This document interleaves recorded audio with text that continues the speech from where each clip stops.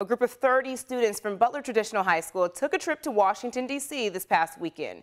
They got to see our nation's history up close on the 4th of July. But perhaps what made it an even more impactful trip was the addition of a Louisville man who lived through the history they learned about in school. Rose McBride has the story.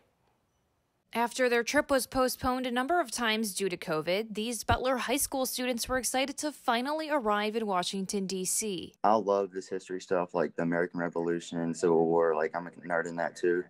I saw this trip and I was really excited for it, and I had to go. Seeing like the Declaration of Independence and the Constitution, because those are just like literal pieces of history, and it's just really cool to see that in person. They spent the weekend checking out memorials and monuments on the day our country was founded.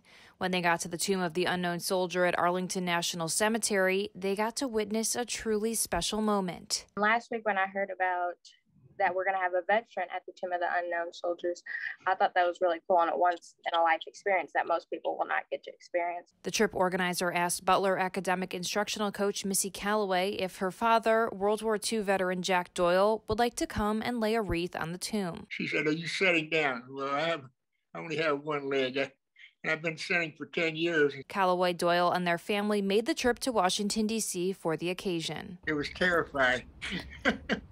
Yeah. Oh, Lord. Terrifying, but an experience Doyle will always remember.